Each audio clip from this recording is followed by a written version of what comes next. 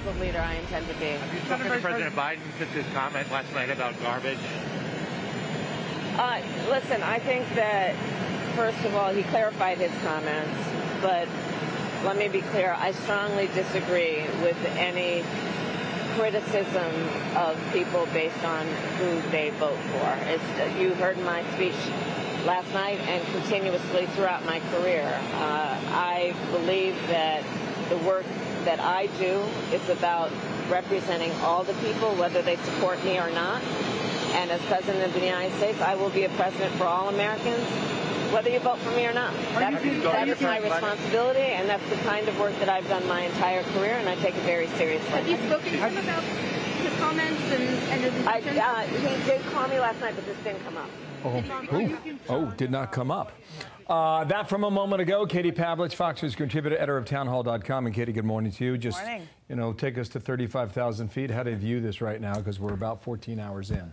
Well, the Harris campaign has tried very hard to keep Joe Biden off of the campaign trail. This is why, because they don't want these moments coming up that they very sloppily have to clean up and are not good at pivoting on immediately and getting them out of the news cycle. And I remember being on the 5, I think it was the first week of August, right after Joe Biden dropped out. And we talked about whether she would try and keep him away from her new campaign. And they've tried to do that. So you've already distanced yourself. Why would you not immediately come out and say, we condemn these comments, we don't appreciate them, we're trying to work for all Americans? But the credibility problem that they have is the Harris campaign, in a matter of 2 days, has tried to shift from calling Madison Square Garden a Hitler rally, the people there Nazis who were attending, and that the former president of the United States is a fascist and will end the Constitution, to her standing in Washington, D.C. yesterday saying she's going to be the unity candidate and bring everybody together. So it really plays into this idea that she's not different from Joe Biden, and she didn't distance herself in an immediate way. And as you mentioned, Dana, she's in front of the plane. It's not clear what she's saying. You can't hear anything. It doesn't have the seriousness of actually condemning it. The other thing is that they can't have it both ways. Last week with Hallie Jackson on MSNBC, she said Joe Biden, she never saw any problems with him. He was compos mentis. He had great judgment. We could play, so we can play that. Call for 2, if we have that, please. Can you say that you were honest with the American people about what you saw in those moments with President Biden as you were with him again and again, repeatedly in that time? Of course. Joe Biden is an extremely accomplished, experienced, and capable in every way that anyone would want if they're president. You never saw anything like. So they can't say, well, Biden's lost a step. Like I kind of forgive the older guy for making a mistake and saying that, because they've already said he's perfectly full of judgment, and he said it, and you know that he has an edge. Yeah. And so then with the White House so clumsily, and I think unethically, trying to fix that transcript yesterday and then trying to fix it. Instead, she could have said, added on to this and say, he clarified it and he was right to, because it was wrong. And then what's the White House going to do? Complain about her?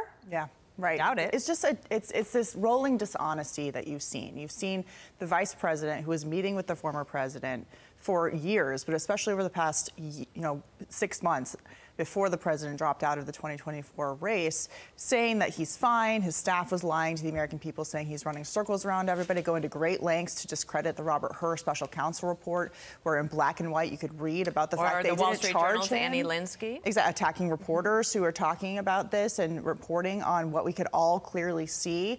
And now they've taken the strategy of trying to continually fake these things, which is what they did with the transcript. Oh, well, if we just put an apostrophe in the text, then people can't see the actual video and think for themselves. Same is true. And they've done that on a lot of different same issues. is true on that Biden tweet. Exactly. The word supporter is singular as opposed to plural. And we all saw it. We all heard it. It was on camera. It's a disrespect to people who are watching and to voters who are looking at the future of the country, trying to make their final decision.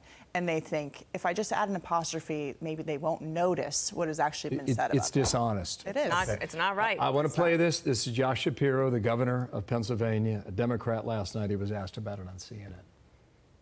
I would never insult the good people of Pennsylvania or any Americans, even if they chose to support a candidate that I didn't support. I think President Biden will decide what he wants to say. It's certainly not words that I would choose. A moment ago, I strongly disagree. The work I do is about representing the Americans. Good answer. She was asked, do you sympathize with the voters if they were offended? She did not say yes or no. Last comment. The vice president's, one of her biggest problems as a candidate has been that she does not have the coalition behind her that the Democrats typically have. They are leaving the Democratic Party and they're going over to Donald Trump. And if you're trying to keep those people on the Democratic side to vote for you, you don't want to insult them that way like Biden did and not distance yourself when you're really trying to keep as many voters in your camp as possible when they are looking at the other direction. And this is how Trump won in 2016. He was able to bring new people into the Republican Party. You saw that this week, especially at Madison Square Garden with the diversity of people who were in the room and on the stage. And so that's one of her biggest issues, and for her not to completely disown it is just going to show people that, well, maybe I'm interested in the guy who's welcomed me to the party. I think it's going to live on for a bit here, right? Great to have you here. Thanks, Katie. Good to see nice to see you. You too. All right. I'm Steve Ducey. I'm Brian Kilmeade. And I'm Ainsley Earhart. And click here to subscribe to the Fox News YouTube page to catch our hottest interviews and most compelling analysis.